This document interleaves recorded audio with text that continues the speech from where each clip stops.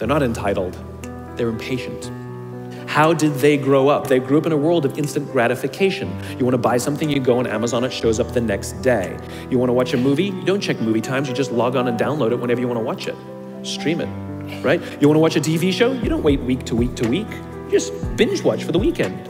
In fact, if you want to get hold of somebody, you don't leave a message on their machine and wait 4 hours for them to get the message and call you back. You just text them and get back to you literally instantaneously.